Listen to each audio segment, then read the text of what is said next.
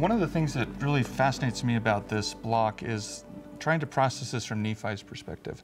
Like he's still not married. He's still in the old world, right? He has no idea really what he's in for, and he already knows the end. He's already seen the destruction of his seed, right? And the impact that must have had on him. But as we kind of look and see how Nephi develops as a thinker, as a lover of Scripture, you look at the themes of these chapters, right? Chapter 11 is about the mortal Messiah. Chapter 12 then turns to the scattering of Israel.